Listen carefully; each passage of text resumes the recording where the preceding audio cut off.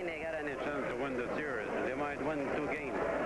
That's all. That's all. Yeah. Well, I watched them work out this morning, and the Russians are real good skaters, but I think the Canadian boys will take them.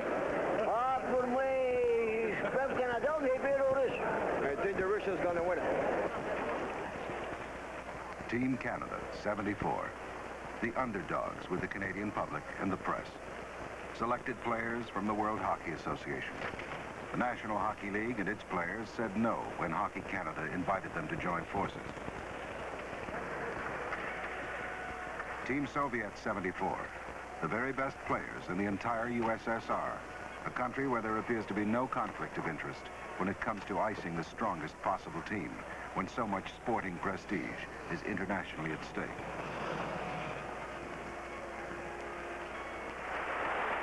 It's Canadian hockey versus Soviet hockey. The founders versus the refiners. It's truly hockey versus hockey.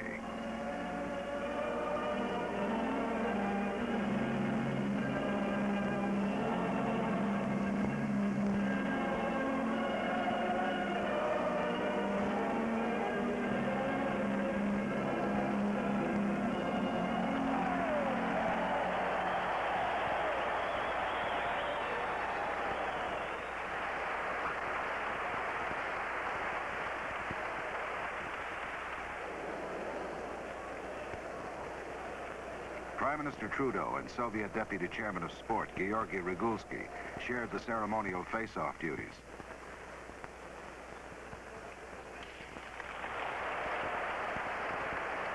In just a moment, we find out if Team Canada 74, whose players went to their Edmonton training camp only 16 days before, could cope with the mighty Soviet hockey machine.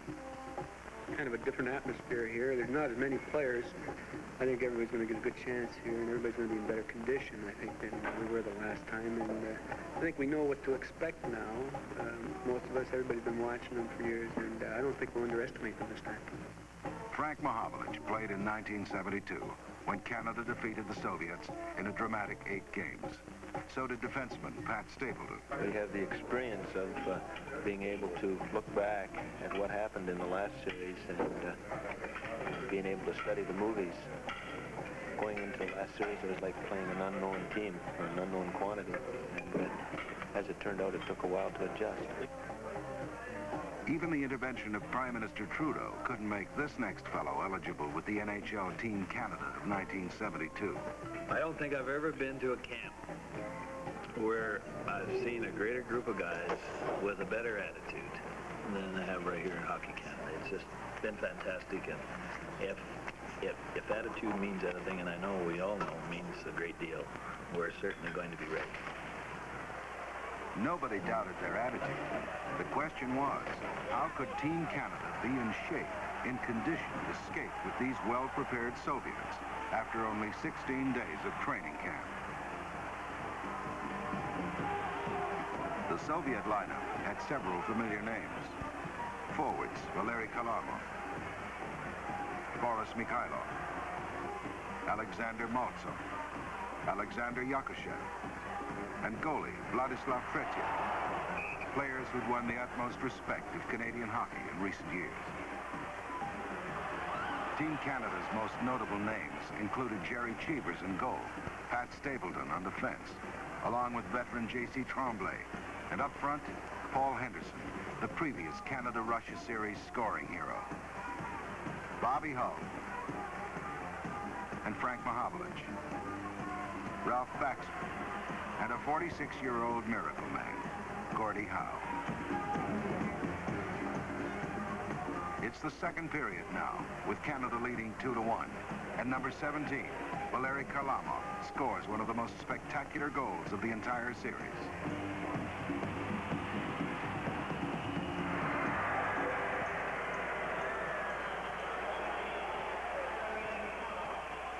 Here's that patented Kharlamov deke again. A remarkable goal by a remarkable player who earlier in the game had a spectacular collision with Rezhan Howe. In recent years, there's been much talk about new and different Soviet tactics, but very little explanation. That's one reason why Hockey Canada arranged to film this series, using full-zone camera coverage. Later in this film, we'll take a careful look at Soviet strategies. Into the third period now, the Soviets leading 3-2. But number 16, Bobby Howe, ties the game and sends this Quebec crowd into ecstasy.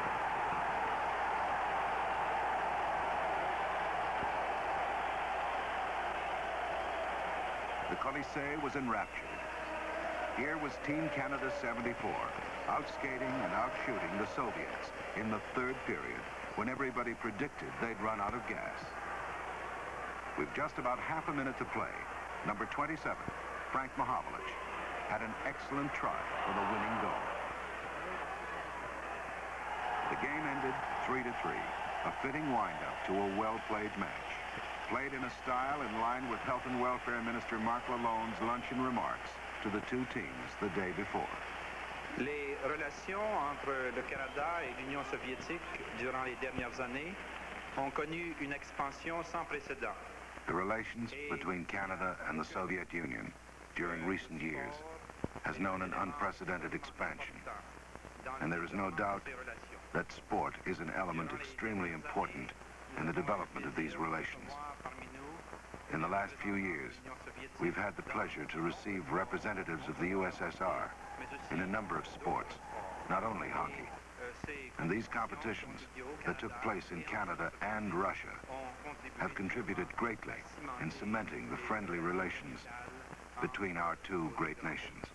So in conclusion, I will only say to both teams, on behalf of the government of Canada and on behalf of all Canadians, best of luck to you all, and we stand behind both teams. Yeah.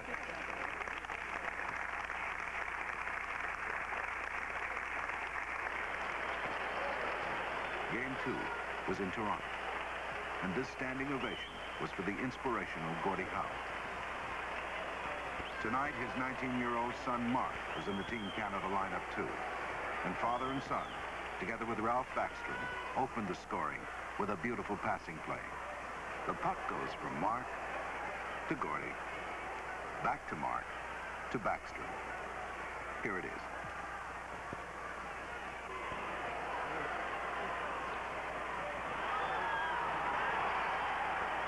Who says Canadian players have forgotten how to pass?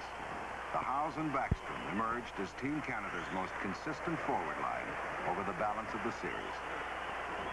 Face-offs was one area where Team Canada dominated the Soviets throughout the 8 games.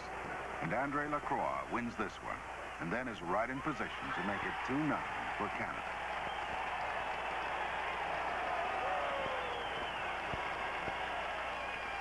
In the second period, with the score 3-1 for Canada, Vladimir Petrov scored a goal that hardly anybody saw.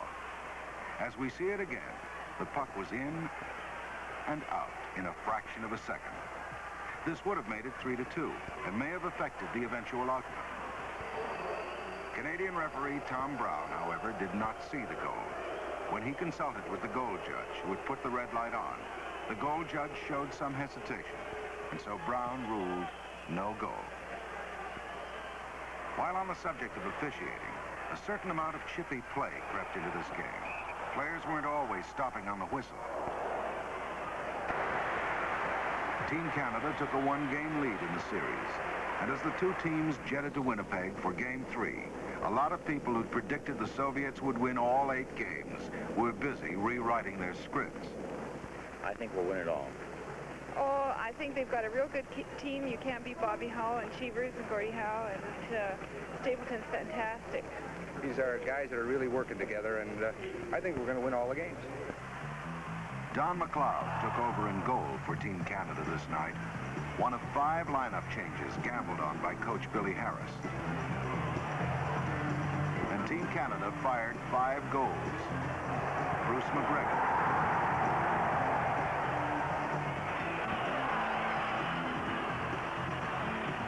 Tom Webster,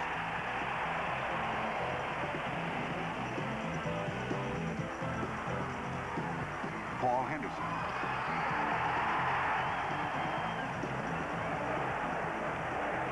Henderson again,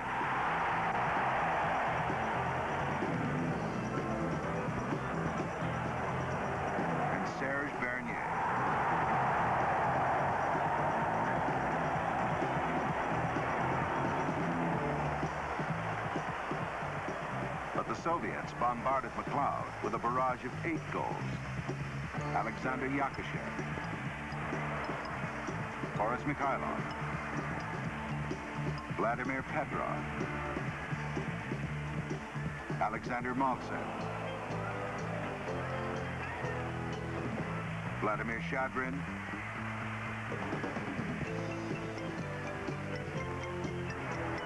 Alexander Bodanov, Yakushev again, and Yuri Lebedev. It was number 15, big Alexander Yakushev, who really got the Soviets into orbit in this game. This sequence from Game 2 shows the concentration and discipline of this great Soviet star.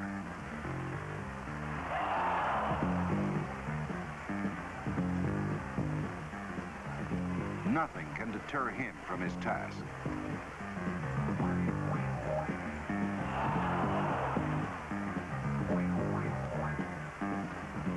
Later in the series, Bobby Howe, a player who should know, called Yakushev the greatest left winger in the world.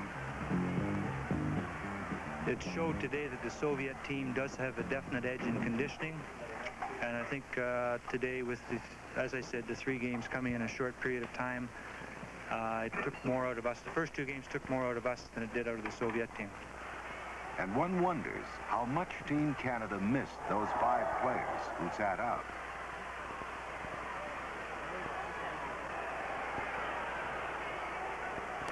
Victor Dombrovsky, a Russian referee, handled this game in Winnipeg, and the chippiness, which sprouted in Game 2, grew more prevalent. And so Winnipeg was the site of the highest scoring game of the series, 8-5. And now, after 3 games, the teams were all even.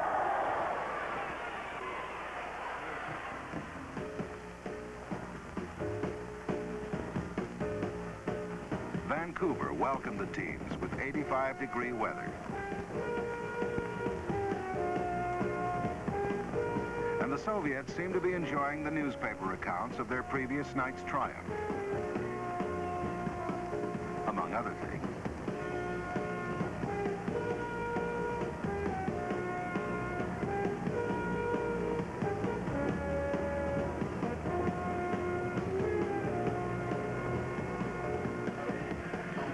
As we invade the privacy of Team Canada's dressing room prior to Game 4, you'll note Howe and Cheevers are back in the lineup. But Billy Harris stoutly defended his Game 3 substitutions. My feelings are that each player, there's 27 players on the club, they've given up 6 weeks to this project. As far as the camp is concerned, some of them have given up 2.5 months preparing for the series, and I have an obligation as coach that each player is entitled to take part in the series. And if I had it to do over again, and I'd do exactly the same thing. In the first period, Gordie Howe scored on a play that again featured passing and shooting par excellence. Stapleton to Mark Howe to Gordie, who beats Tretiak with a well-aimed shot, tying the score at 1-all.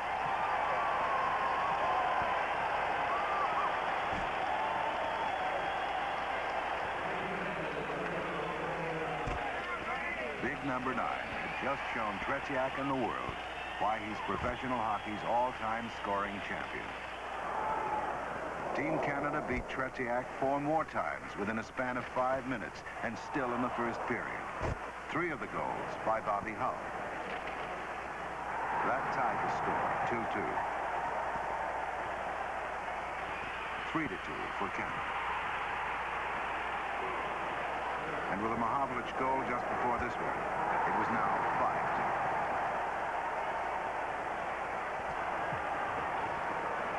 The high-powered Hull had been explosive in the earlier games as well.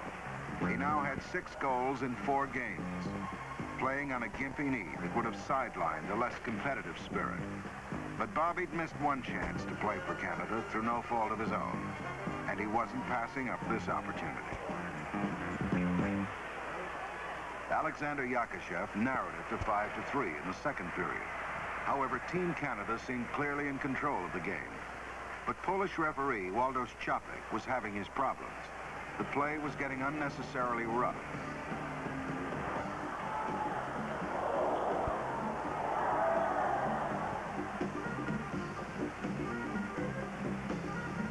Either Szczapek didn't see all that was happening, or the international officiating standards differ greatly from what Canadian professionals are accustomed to.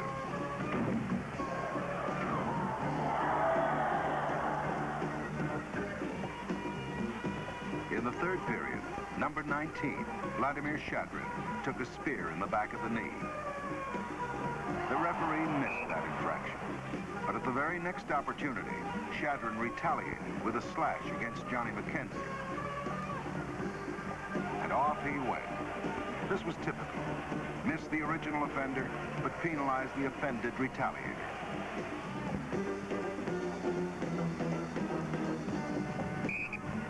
In any event, Team Canada seemed to forget about hockey.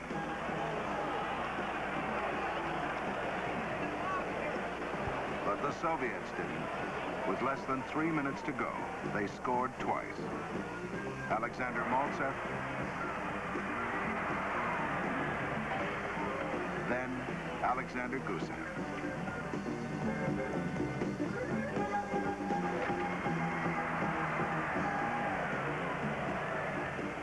To escape with a 5-5 tie.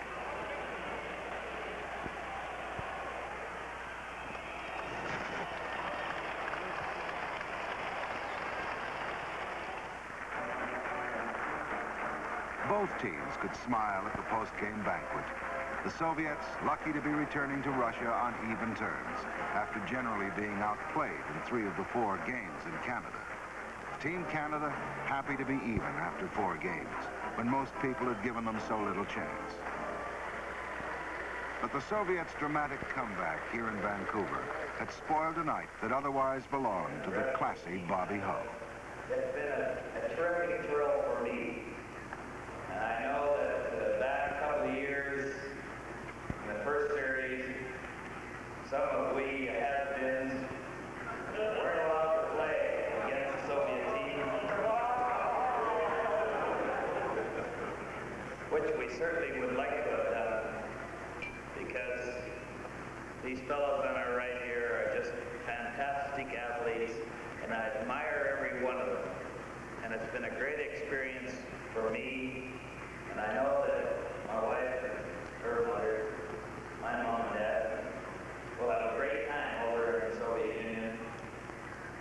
And again, I say it's been my extreme pleasure to play for the Harris and to represent Canada in one of the most fantastic experiences of my life. Thank you very much.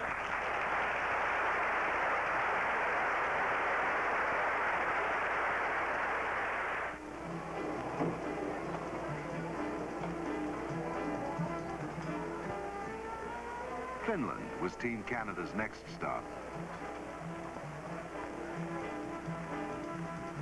8 days separated games 4 in Vancouver and 5 in Moscow. Team Canada, plus their wives and relatives, spent most of this time here in Helsinki, where they were hosted by Canada's ambassador, Cote, and his wife. Oh, yes, glad to see you. Got any more last-minute tricks up your sleeve? Oh, no, we'll sort to see. The reference, of course, was to Henderson's 72 series heroics. In the meantime, here in Helsinki, Paul and others on Team Canada enjoyed Finland's world-famous saunas. And oh yes, they did play a tune-up game against a very outclassed Finnish national team. Team Canada won effortlessly 8-3.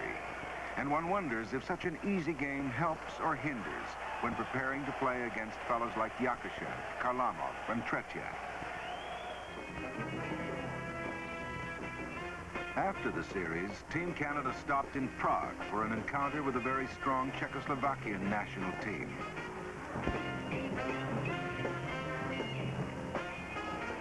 Granted that this game came at a time when Team Canada was let down after a tough 8-game series. Nevertheless, the Czechs provided such a competitive challenge that one asks if Team Canada should have tuned up against this kind of opposition between games 4 and 5.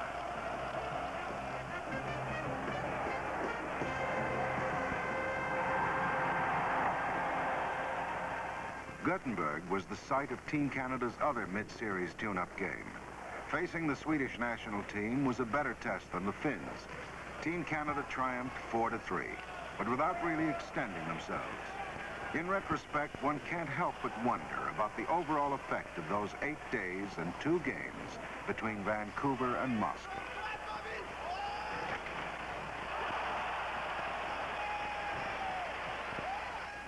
Moscow's Sheremetyevo Airport. Game 5 is just over 24 hours away as Team Canada arrives to be greeted by Canada's ambassador to the USSR, Mr. Robert Ford.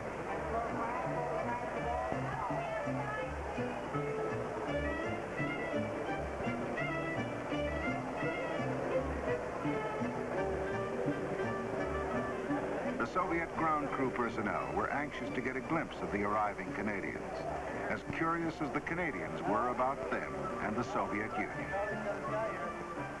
Several hours later, after laboriously clearing customs and immigration, and now too late to practice that day, Team Canada arrived at their downtown hotel, the Russia, the largest in Europe, which also housed Canadian fans who'd flown to Moscow to witness these final 4 games.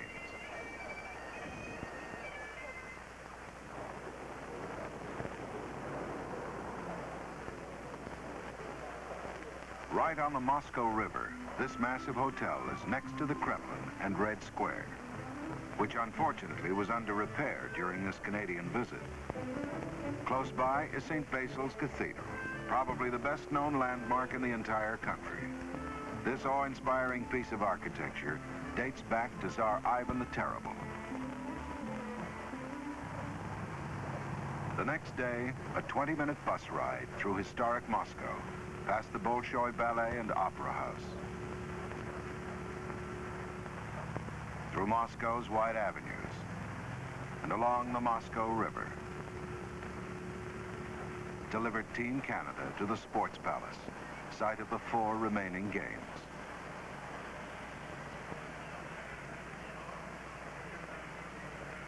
Soviet broadcaster Nikolai Osarov arrives, as do several members of the Soviet team.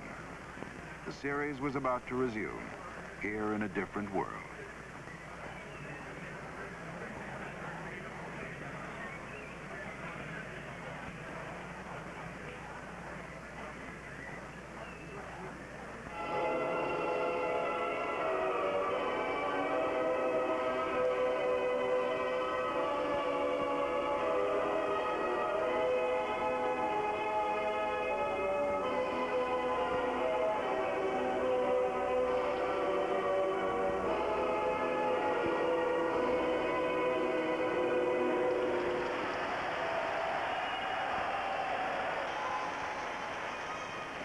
The Soviet symbol of hospitality is a presentation of bread with salt.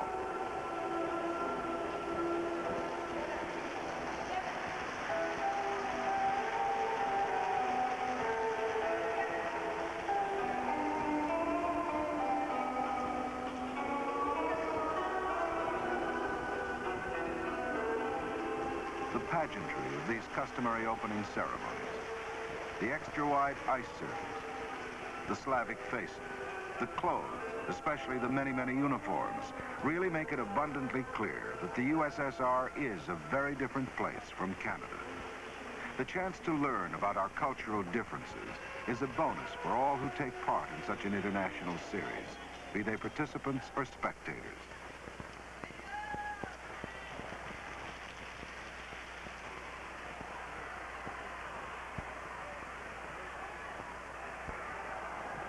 About 5 minutes into Game 5, and Alexander Maltsev got his first of 2 goals. As usual, the Soviets were forechecking strongly, and when Vikulov gains control of the puck, 3 Canadian players go after him, leaving Maltsev unchecked.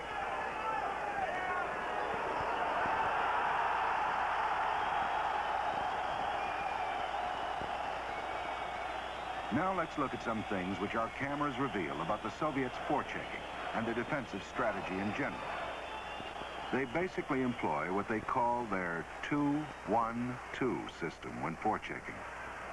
The wingers usually both go for the puck carrier.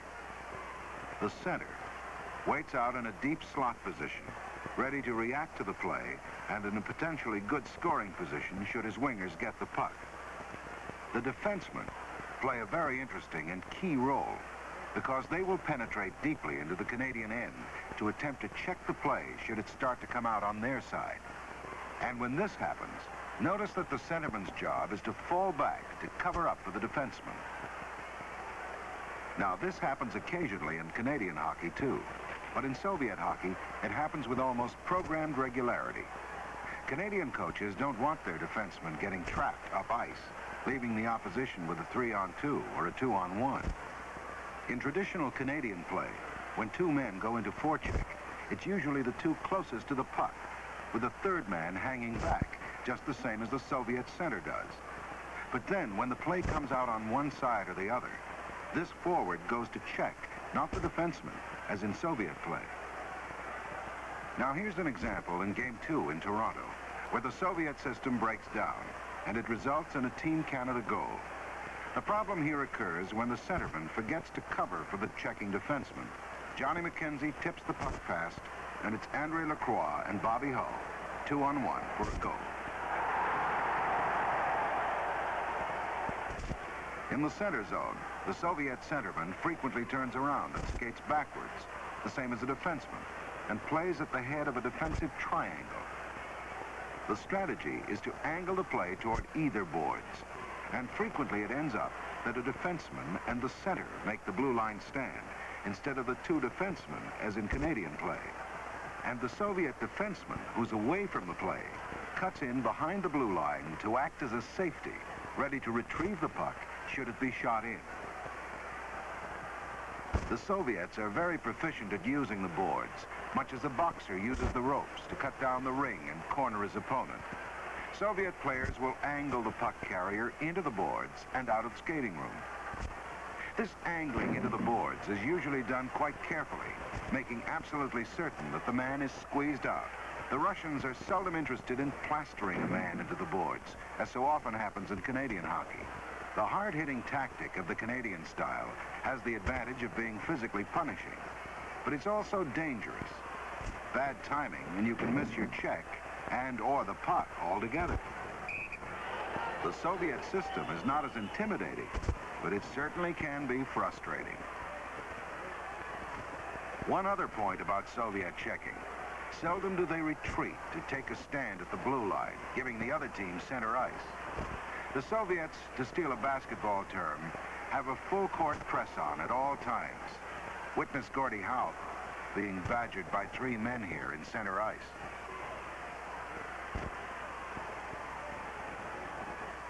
Not big tactical differences, but things which, when well executed, force Team Canada to react and adjust. The same as playing under international officiating standards requires adjustment. Much was said about Waldo Ščapek's refereeing of Game 5. But was he causing Team Canada problems? Or was it their failure to determine his standards and adjust to them? Billy Harris made this interesting statement at the time when he was choosing the team. I have found over the years that for a hockey player to participate in international competition, he has to be mature, he has to be able to control his emotions. It's quite different than playing on your own continent and playing in your own league. Team Canada's officials and players knew prior to this series that the Europeans had only recently switched to the one referee, 2 linesman system. They knew that their discretion and judgment, on penalties especially, would differ from what we're used to in our leagues. But under the white heat of international play, heads don't always stay cool. I think the game tonight was quite chippy, and I think this comes about from inconsistent officiating by the amateur officials, who I feel as part-time referees do a pretty good job. Ralph Backstrom might disagree with his coach's assessment. Backstrom received a misconduct penalty when he complained about Valery Kalarmov going unpenalized after he kicked the feet out from under him.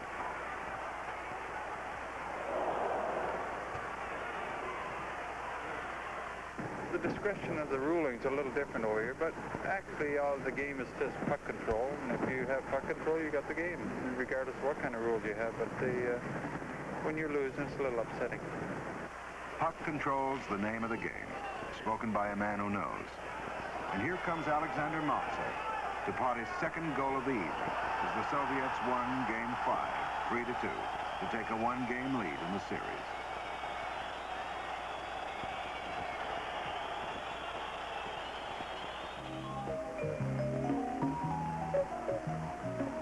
On their off days, Team Canada, as well as practicing, became tourists, taking in the sights.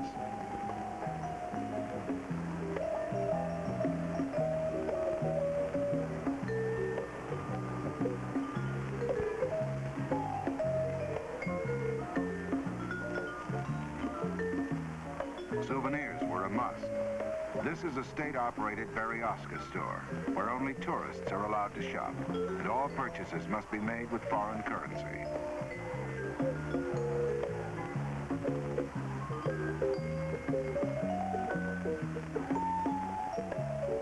Wooden dolls and fur hats were favorite items. Everybody who comes here in Moscow or Russian, he has to buy a hat to take home. We wondered if Paul Henderson found Moscow any different this second time around. Well, I really think there's a lot of difference. I think the number of cars in the street is unbelievable, and I think the clothes on the people, they're far more colorful, and I'm getting out and seeing the city, and I'm having a great time. We're far more relaxed, and everybody's having a great time this time. So win or lose, draw, we're having a good time. Too good, perhaps. By contrast, the Soviet team had but one free day when they were in Canada. And that wasn't until after the 4 games were over and they were on their way home via Montreal. Denim jeans and jackets proved to be their favorite purchase. Back in Moscow again as Team Canada attends the official Canadian Embassy reception. I've seen you on television. We missed you in 72, by God. Yes, indeed. Those other guys didn't. And after the hospitality of Ambassador and Mrs. Ford, it was off to the circus, leading one to ponder if all this extra activity was taking Team Canada's collective mind off its assigned mission. Certainly the players weren't eating, breathing, and sleeping hockey all the time they were in Moscow. On the other hand, they didn't plan this agenda for themselves.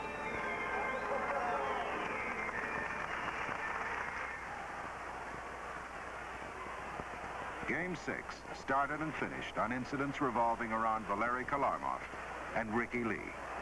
Lee overskated the puck, and the ever-alert Kalarmov pounced on it, leading to a Soviet goal.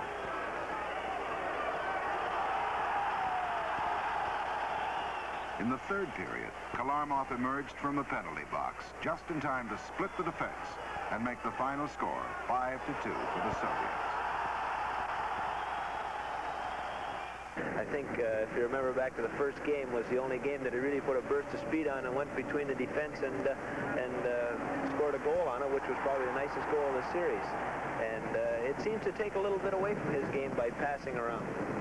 In our system or our type of game, that Karmelov would be much more effective where we have an individual player than, say, a team game. And as Game 6 ended, Karlamov and Ricky Lee met. The provocation, the retaliation, and the repercussions of this incident reverberated right back to the Canadian Senate.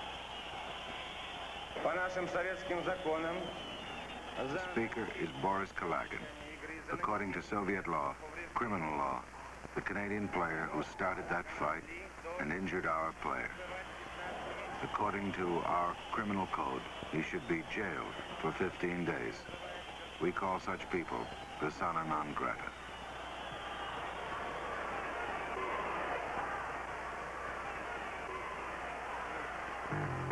In Canada, and later in the USSR, the Soviets' number 6, Valery Vasiliev, dealt out some tremendous body checks.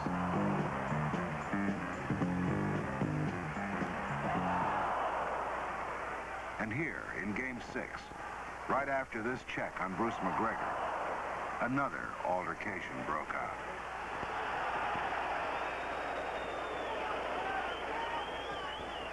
According to my international rule book, the player that starts a fight, and a fight is when somebody starts swinging at the opponent, it reads 10-minute penalty.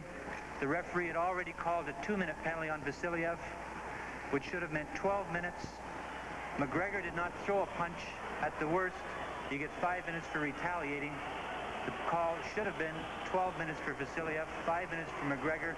Could somebody explain to me why it was 5 minutes apiece? Up to that point, it was a pretty good hockey game. Got a little chippy after that strange incident. Again, we wonder if Team Canada wouldn't have met with more success if they'd adjusted their game style to referee Dombrowski, instead of allowing his inconsistencies and indecisiveness to get the better of them. Team Canada went to practice the next day, knowing they had to win both remaining games just to tie the series. I think the Soviet hockey team has really done well, and I think we've got a lot to learn from them. I really do. They are a bit dirty, but they know what they're doing too. And I just wish our team would play their hockey, and they were doing a little bit of the others last night. In the meantime, Boris Kalagin's boys enjoyed a brisk workout, knowing they needed only a tie to clinch the series.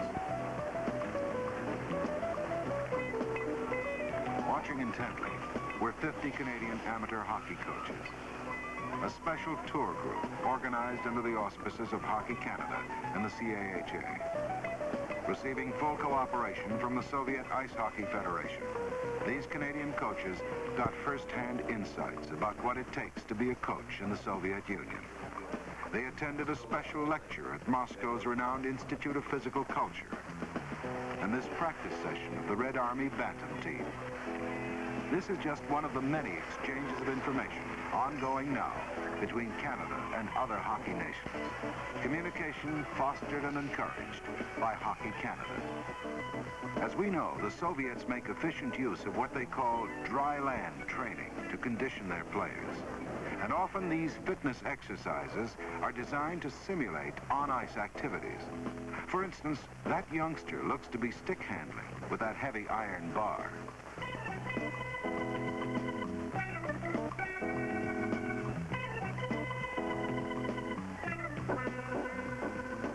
This inventive technique of the Soviets to devise year-round training methods, such as these skiers jumping off a synthetic surface when snow isn't available, has no doubt helped them to attain such finely conditioned international sportsmen. Incidentally, this ski jump is located in the Lenin Hills, overlooking the Sports Palace, where this hockey series took place. And this vantage point is the favorite spot in all of Moscow for wedding party pictures. Game 7, do or die for Team Canada. And it proved to be a spectacular hockey match, perhaps the finest hour in the long and notable career of number 14, Ralph Backstrom, who scored 2 of Canada's 4 goals.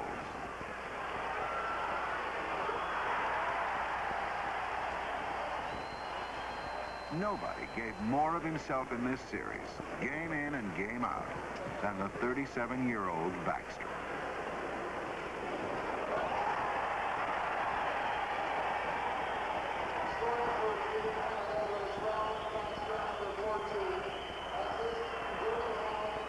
But Vladislav Tretiak, as usual, was at his stingy best in the Russian goal.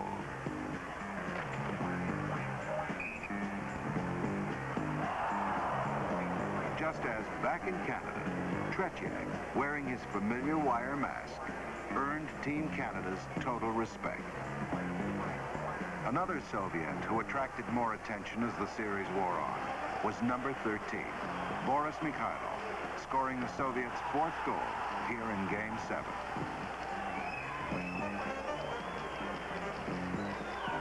Earlier in Canada, Jerry Cheevers had demonstrated a marked dislike over Boris's tendency to lurk in his goal crease. But apparently their differences were settled in gentlemanly fashion. Mikhailov, their captain, was described by Team Canada players as the very heart of the Soviet team. As Game 7 drew towards its conclusion, attention was drawn to the fact that the clock had kept running for several seconds while the play was actually stopped. Now here comes the most controversial incident of the entire series. Bobby Howe scores. The puck is in the net. In fact, it's on its way out again. Here it is again in split screen. Notice the lights behind the goal. Neither the green to signal the end of the game nor the red to signal the goal is on. But the puck is definitely in the net. Now, by viewing a frame at a time, the green light comes on prior to the red. And referee Tom Brown ruled, in his best judgment, that the goal was scored after the conclusion of regulation time. To be fair, Brown made his call without the benefit of high-speed photography or a TV replay, and he called it as he saw it. But one can't help speculating about the effect of those valuable seconds that were lost when the clock was allowed to run during timeout. The final score was officially 4-4. The Soviets had won the series. In the 7 games, they'd outscored Canada 29-25.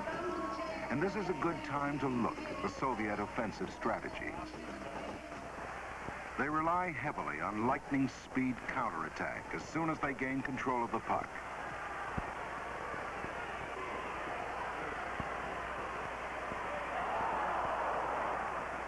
Here, Team Canada has the puck in their end, and the Soviet wingers are certainly not covering the Canadian pointman closely. The Soviet wingers like to worry those defensemen about potential fast breakaways.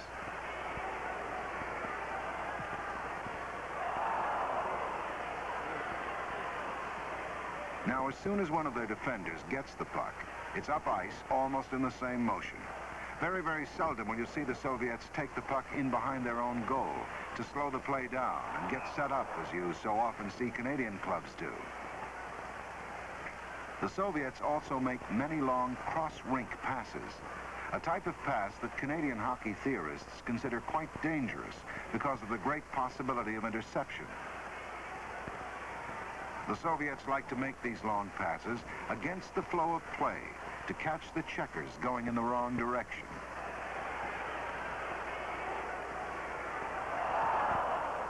Here's why Canadian coaches think the long cross-rink pass is a no-no.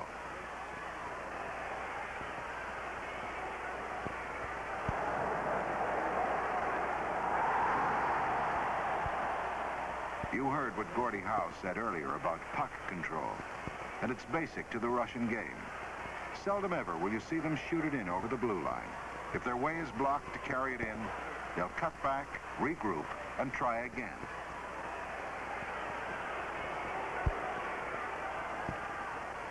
And the Soviet forwards have great flexibility of movement when on the attack. Left wingers come up on the right side and vice versa. And you'll often see the 3 Soviet forwards together over on one side of the rink, flooding a particular zone. And with their great passing skills, the manpower advantage they create in that flooded area is often enough to help them maintain possession and gain entry over the blue line, or an excellent scoring chance. Of course, the trademark of the Soviet attacking game is precision passing around the goal. Picture plays.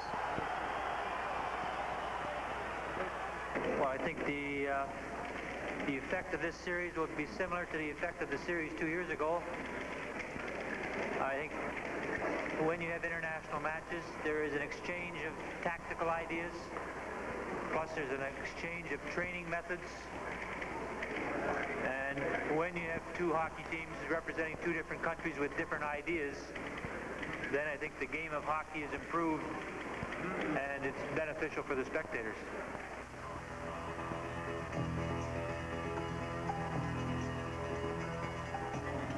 Another off-day tour enjoyed by the visiting Canadian press and radio corps took them to the exhibition of economic achievement, where there were many interesting displays on the Soviet space program, another field where the Russians are beginning to exchange information with the West as they prepare for joint space missions. Game 8 could not change the outcome of the series, but Jerry Cheevers did not let up. He played the way he played throughout. Both Cheevers and Tretiak played in 7 games in this series, with Jerry allowing 1 less goal, 24-25. It's not surprising that the Soviet players said Cheevers was the best goaltender they'd ever faced in international competition.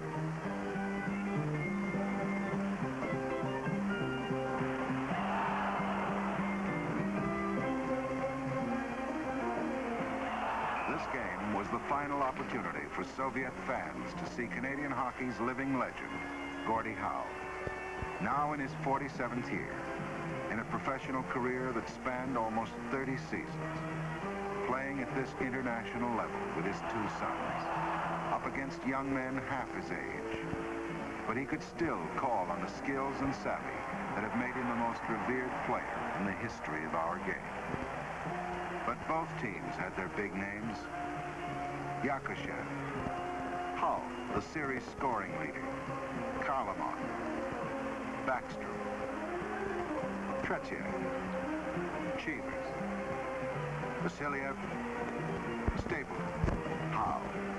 And every game had great moments of skill and finesse. For the most part, this series was a shining example to the youth of Canada, the USSR, and other hockey nations. 2 years ago, I was interviewed, and I felt the progress the Soviet hockey team has made over the last 10 years is almost frightening. And 2 years ago, I predicted within 5 years they'd be the champions of the world if they kept improving and coming up with great hockey players.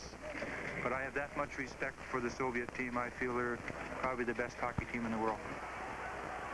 Here's what Coach Kalagin said after the series in the Soviet National Magazine.